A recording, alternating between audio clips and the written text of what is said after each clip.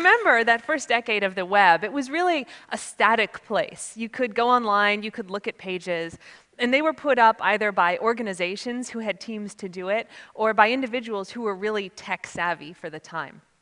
And with the rise of social media and social networks in the early 2000s, the web was completely changed to a place where now the vast majority of content we interact with is put up by average users, either in YouTube videos or blog posts or product reviews or social media postings.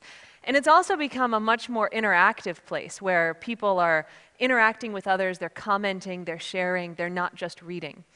So Facebook's not the only place you can do this, but it's the biggest, and it serves to illustrate the numbers.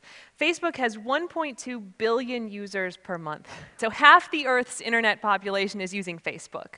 They're a site, along with others, that's allowed people to create an online persona with very little technical skill.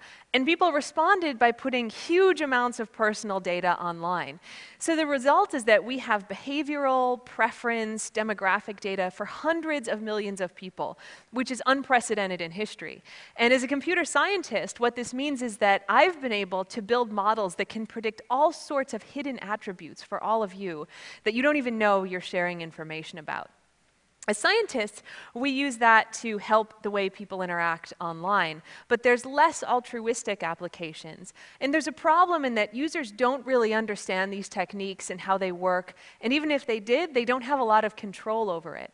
So what I want to talk to you about today is some of these things that we're able to do, and then give us some ideas of how we might go forward to move some control back into the hands of users. So this is Target the company. I didn't just put that logo on this poor pregnant woman's belly.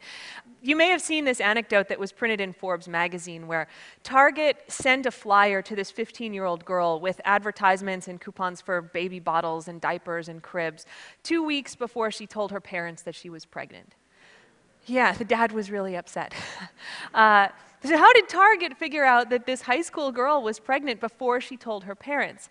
It turns out that they have the purchase history for hundreds of thousands of customers, and they compute what they call a pregnancy score, which is not just whether or not a woman's pregnant, but what her due date is.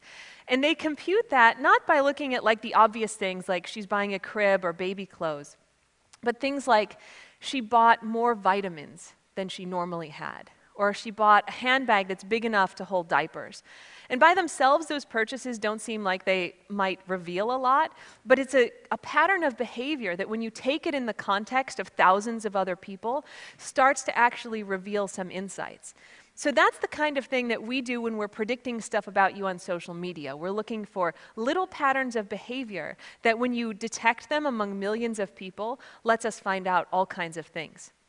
So in my lab and with colleagues, we've developed mechanisms where we can quite accurately predict things like your political preference, your personality score, gender, sexual orientation, religion, age, intelligence, along with things like how much you trust the people you know and how strong those relationships are. We can do all of this really well. And again, it doesn't come from what you might think of as obvious information. So my favorite example is from this study that was published this year in the Proceedings of the National Academies. If you Google this, you'll find it. It's 4 pages, easy to read. And they looked at just people's Facebook likes, so just the things you like on Facebook, and used that to predict all these attributes along with some other ones. And in their paper, they listed the 5 likes that were most indicative of high intelligence. And among those was liking the page for curly fries. Curly fries are delicious, but liking them does not necessarily mean that you're smarter than the average person. So how is it that one of the strongest indicators of your intelligence is liking this page when the content is totally irrelevant to the attribute that's being predicted? And it turns out that we have to look at a whole bunch of underlying theories to see why we're able to do this. One of them is a sociological theory called homophily, which basically says people are friends with people like them. So if you're smart, you tend to be friends with smart people, and if you're young, you tend to be friends with young people. And this is well established for hundreds of years. We also know a lot about how information spreads through networks. It turns out things like viral videos or Facebook likes or other information spreads in exactly the same way that diseases spread through social networks. So this is something we've studied for a long time. We have good models of it. And so you can put those things together and start seeing why things like this happen. So if I were to give you a hypothesis, it would be that A smart guy started this page, or maybe one of the first people who liked it would have scored high on that test. And they liked it, and their friends saw it.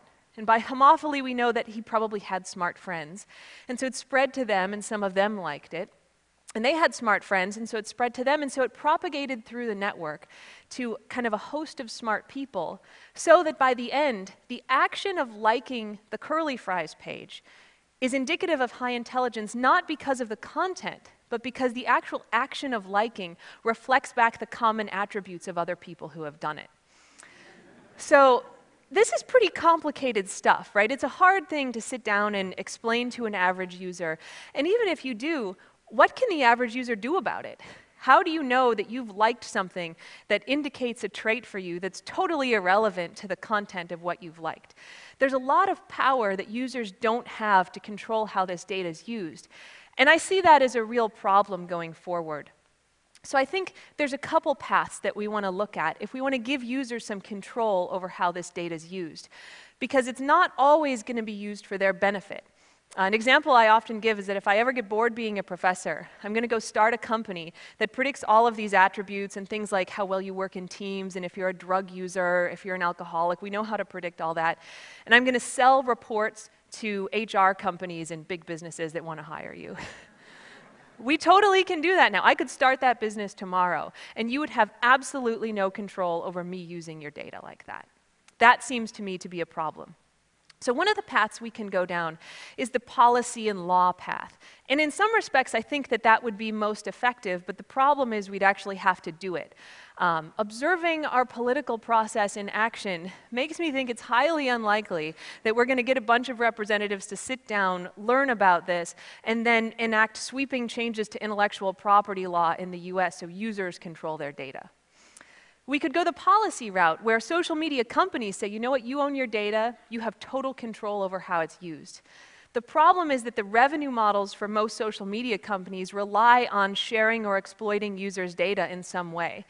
It's sometimes said of Facebook that the users aren't the customer, they're the product. And so how do you get a company to cede control of their main asset back to the users? It's possible, but I don't think it's something that we're going to see change quickly. So I think the other path that we can go down that's going to be more effective is one of more science. It's doing science that allowed us to develop all these mechanisms for computing this personal data in the first place.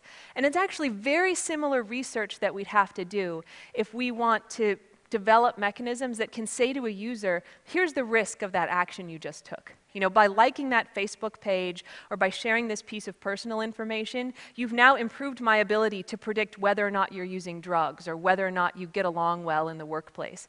And that, I think, can affect whether or not people want to share something, keep it private, or just keep it offline altogether. We can also look at things like allowing people to encrypt data that they upload, so it's kind of invisible and worthless to sites like Facebook or third-party services that access it, but that select users who the person who posted it want to see it have access to see it. This is all super exciting research from an intellectual perspective, and so scientists are going to be willing to do it. So that gives us an advantage over the law side. One of the problems that people bring up when I talk about this is they say, you know, if people start keeping all this data private, all those methods that you've been developing to predict their traits are going to fail. And I say, absolutely, and for me that's a success, because as a scientist, my goal is not to infer information about users, it's to improve the way people interact online. And sometimes that involves inferring things about them, but if users don't want me to use that data, I think they should have the right to do that. I want users to be informed and consenting users of the tools that we develop.